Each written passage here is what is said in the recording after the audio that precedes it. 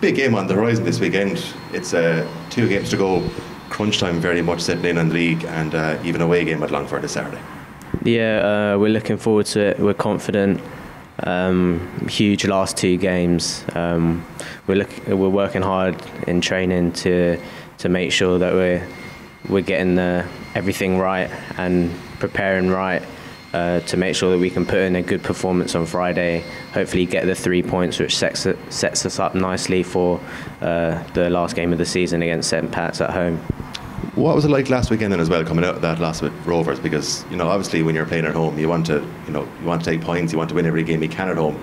And for what was, I suppose, a disappointing 3-1 result, what's the mood like in the camp after that? We were very disappointed after the game not to come away with any points, especially going 1-0 up and defending well.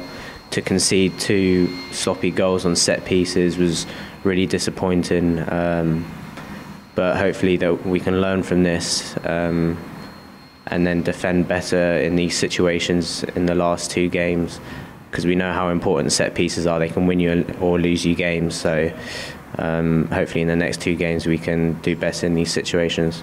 Tell me a bit about as well the biggest talking point of the weekend, I suppose, after the result, but the incident with fireworks on the pitch. Like, what was that like as someone who was there, I suppose, in the place they didn't want to be at that time? Yeah, so it's nothing like I've ever experienced before.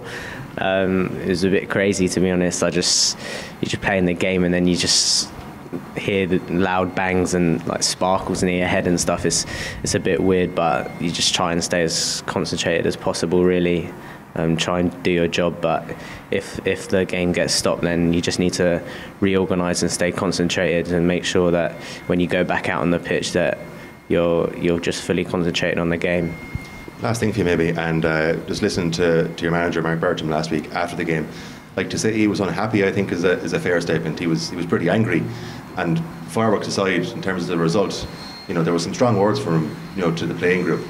Was there tough conversations had after the fact? I'm assuming he let you know how he was feeling when the cameras and the microphones were put away, but what was that like post game? Well, of course we have high standards as a group because we know what we want to achieve. So the gaffer just told us after the game what he expects, because we want to stay in this league.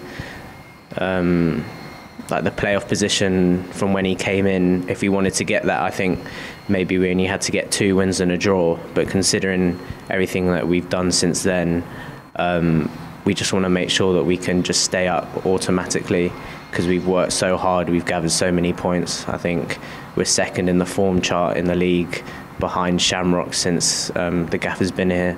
So we just want to make sure that all this hard work doesn't go to waste, really. So after the game, he's just disappointed. So are we, but hopefully we can put it right in these next 2 games.